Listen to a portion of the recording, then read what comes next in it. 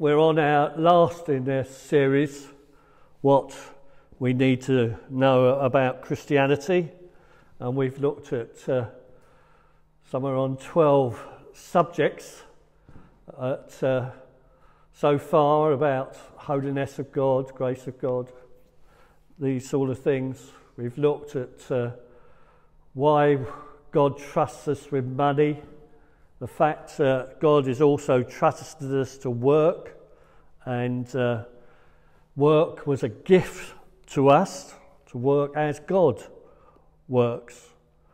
So, and how in that we become stewards of our money and our work practices. So I hope all these things, all these subjects that we've looked at help us to understand who our God is and what he expects of us and how we should live our lives. And that's what we're looking very much this week. How do we live as a Christian on this earth, in this century, in this place? Why is it that we need to keep on growing in our faith?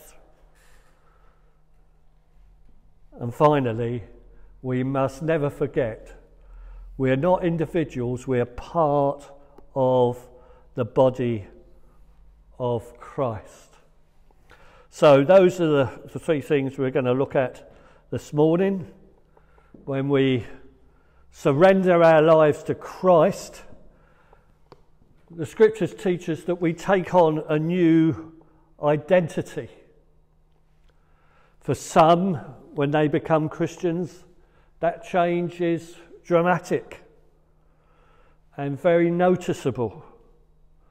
For the majority of us, the change is slow, and over a course of years and decades that our character changes from what it was before we recognised who Jesus Christ was. There comes a time when I'm sure that many of us, as we look back over the years, think, well, what I'm doing today I would never have done those years ago.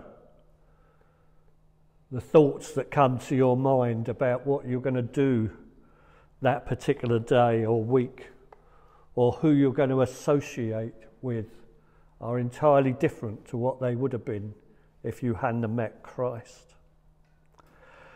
And that's not unusual for anybody, whether they're Christians or not, because basically we all need the same basics of life. We need food and water. We need shelter. But most important, what we need is to be loved and to belong. And that's where being a Christian has got, I believe, lots of advantages. Because as Christians, we should never feel insignificant, even though life might be unbearable for times and we go through difficult things, times, places. Things are not going our way.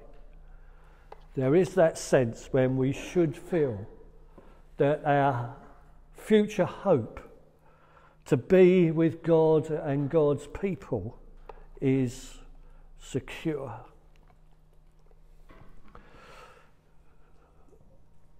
In Christ we find ultimate acceptance. In Christ we experience ultimate security. Before trusting in Christ, says Christopher Hudson, we were God's enemies. But in Jesus, through his death, made it possible for us to be reconciled to our Maker. That is, in other words, to be friends with God. And in Christ, who forgives us for all those things that separated us from the love of God, we find and can find and should know that we are accepted. We learn that because the language of faith teaches us that we become part of God's kingdom. We become part of his family. The Bible refers to us as children of God, followers of God, friends of God. And that is all because of the grace of God. Secondly, then, in Christ, we experience ultimate security. The world we live in can be very scary at times, like it is for a lot of people at this particular time in our world's history, with these viruses going around and this uncertain weather that's very wet. It's a scary world, but we should believe and know that we are safe in the outcome of our lives. We are born of God, and the evil of this world and the evil one can't really touch us and damage that bond that we have with God through Christ. We are free from condemnation. And we should know that the scriptures teach us that we can never be separated from the love of God, no matter what happens. All these things become apparent as we grow and mature in the knowledge of Jesus Christ. Let's look up a few scriptures. Where do we find this security? Paul says, "Praise the God and Father of our Lord Jesus Christ for the spiritual blessings that Christ has brought us from heaven. Before the world was created, God had Christ choose us to live with him and to be his holy and innocent and loving people. God was kind and decided that Christ would choose us to be God's own adopted children. God was very kind to us because of the Son he dearly loves. And so we should praise God." Look at those. We are God's adopted children. We all rejoice of what Chris and Jan and their family are experiencing at the moment as they are adopting 2 young children into their family. It's an exciting time. And this is the language that Scripture uses, this language of adoption. And in fact, if you think about it, the 2 children coming into the Ham family will have more certification to prove that they belong to the Ham family than most of us will, because all I've got to say that I belong to the Coates family is one birth certificate. But I assure you, Sarah and Andrew will have a pile of papers this high and will be in court and somebody will pronounce it and laws and everything are written.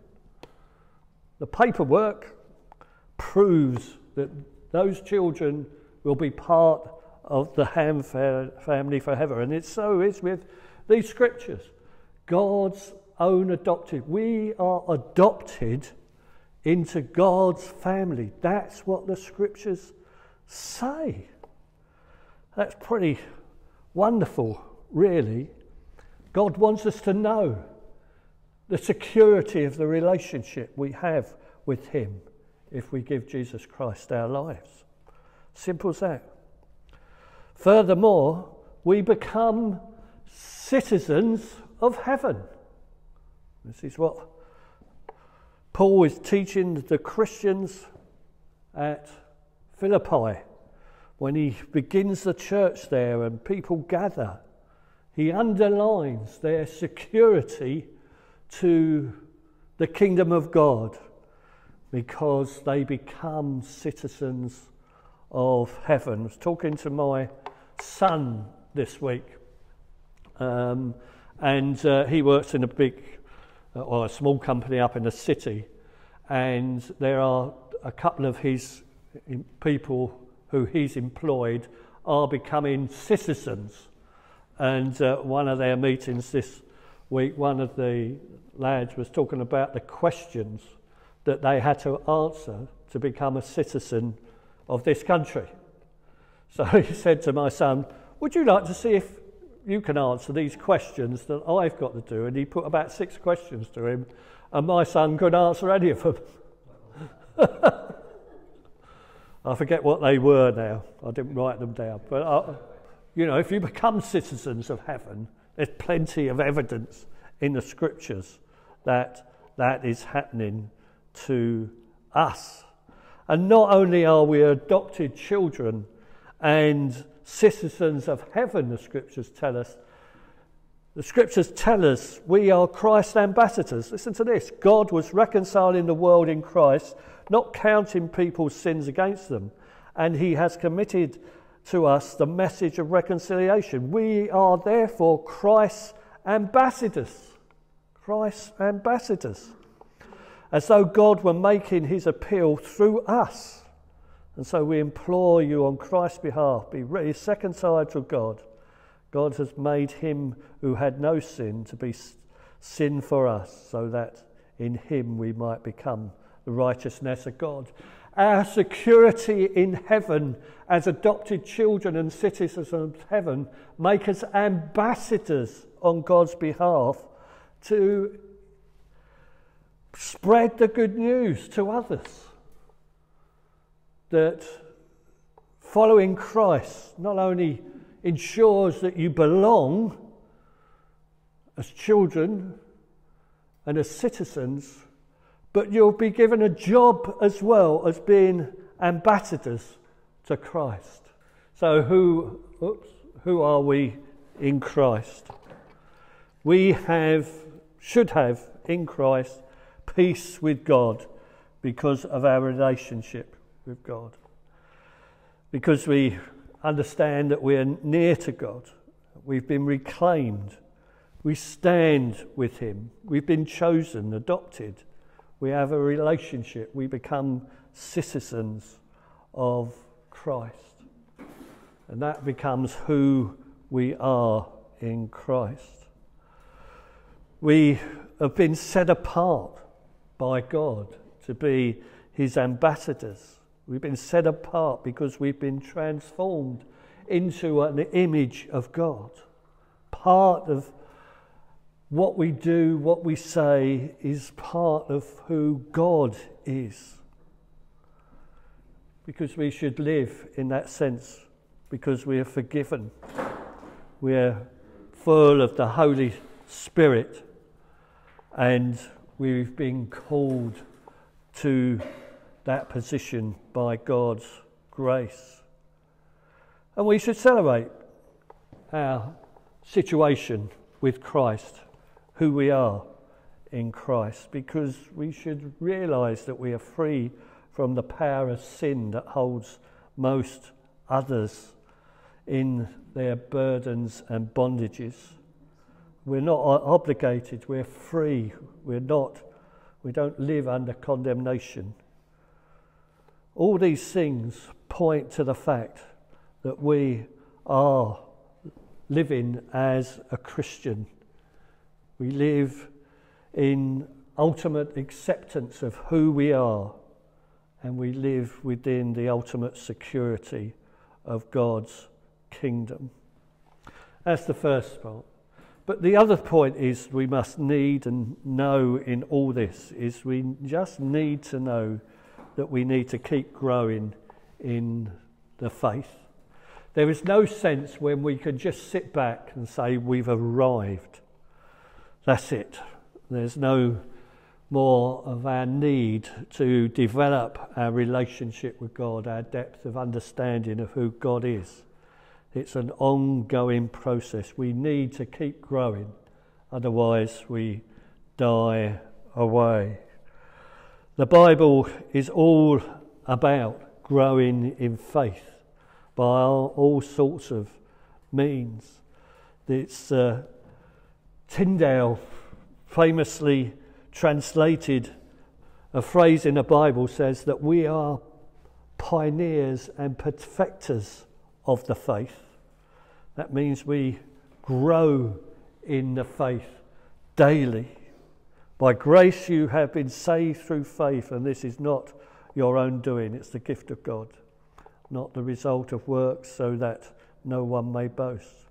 For we are what he has made us, created in Christ Jesus for good works, which God prepared beforehand to be our way of life. We need to keep on seeking to develop our relationship like we should develop our relationships with our family and spouses and children. Relationships are important. We all know that.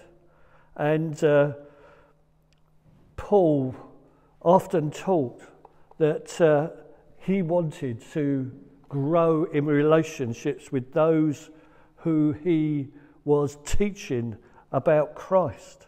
That's why he often wrote letters to them in order to get to know the congregations that he started and were growing in his absence. He wanted to hear back from them so there would be mutual encouragement between the two. Your growth in faith encourages me, and my growth in faith should encourage you in all sorts of areas. We should keep on encouraging each other to be thoughtful and to do helpful things, to encourage one another, to help one another out. We need to come together to worship together. Paul said in one of his letters, some people he's hearing are forgetting to meet up to worship together.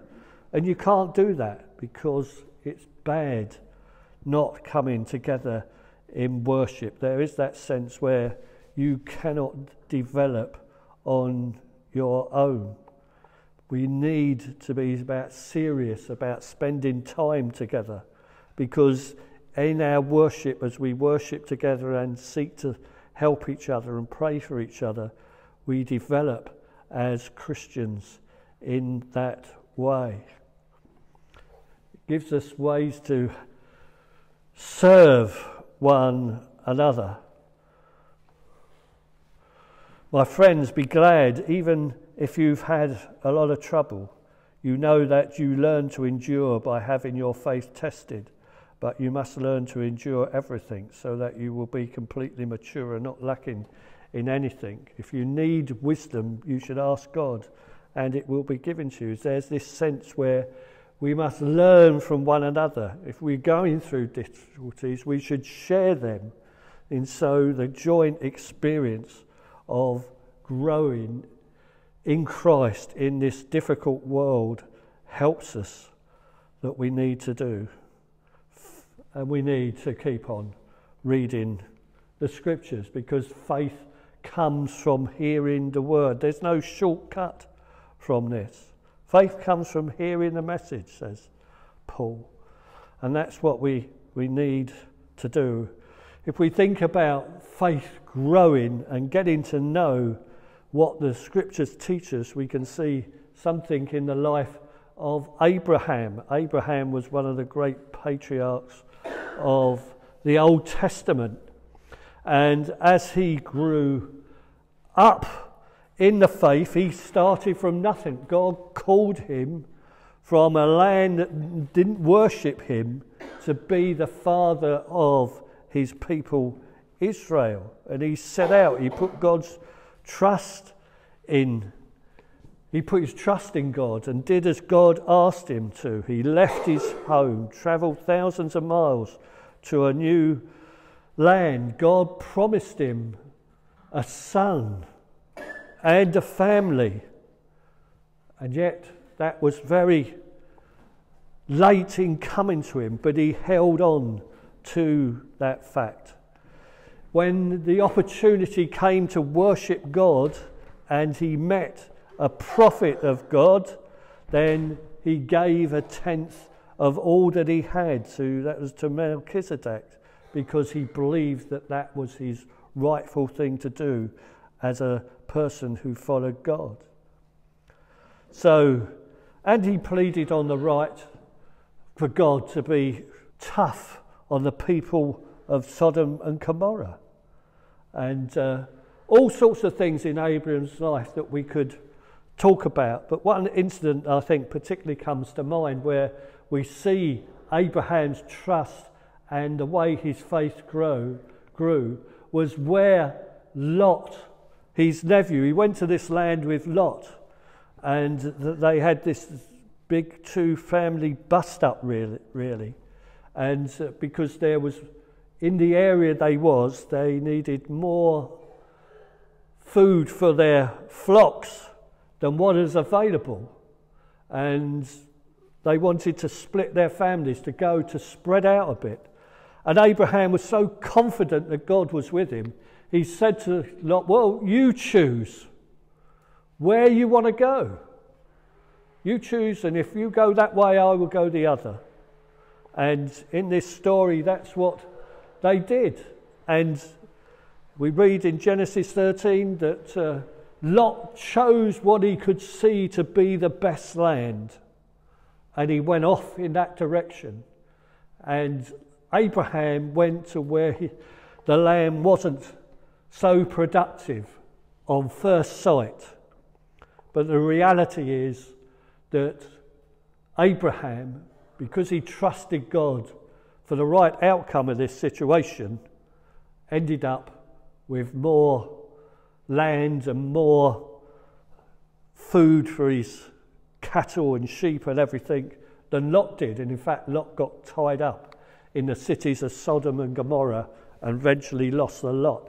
So that was the faith of Abraham, but his faith grew as he lived out his life with God. And we see the ultimate of Abraham when he went to sacrifice his son Isaac on the mountain, because that's what he believed God wanted him to do. And God stopped him at the last moment. But that was how he grew in grace and knowledge of God.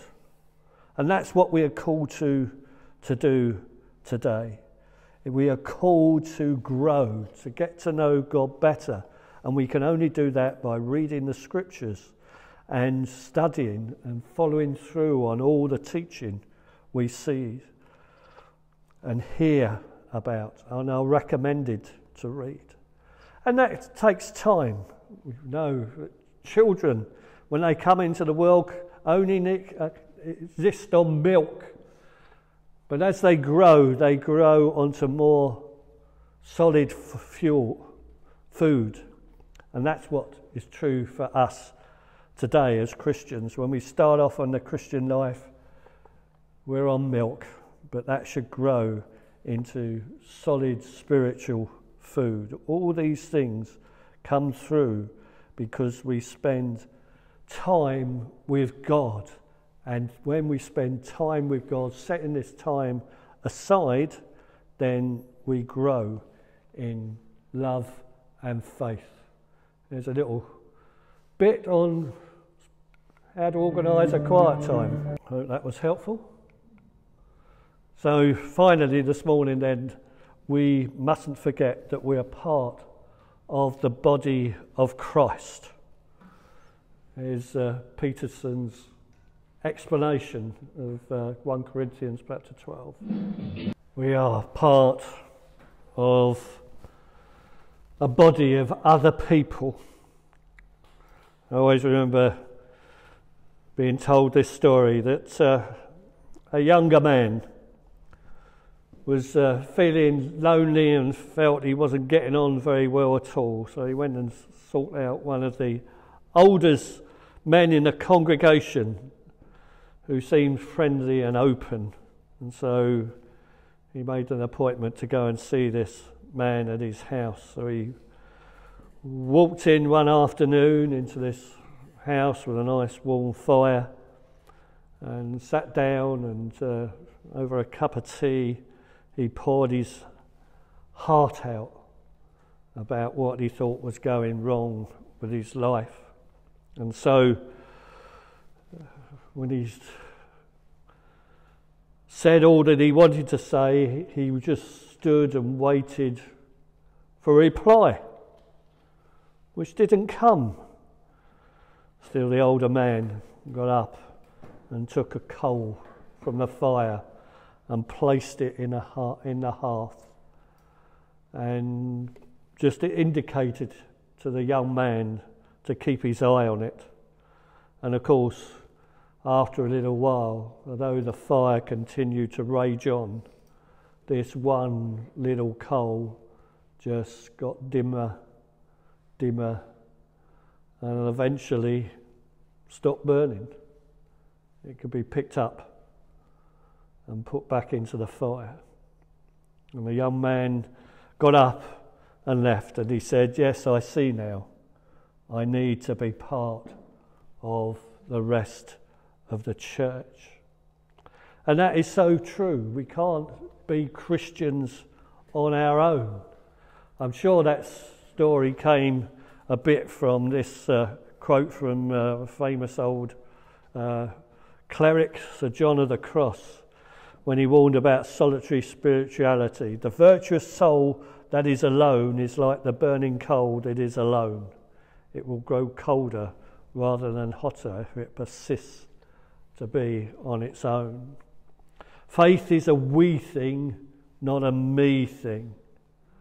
Nowhere in the scriptures is it indicated that we should go off on our own to do our own thing. We are to be part of the body, part of the rest of the church.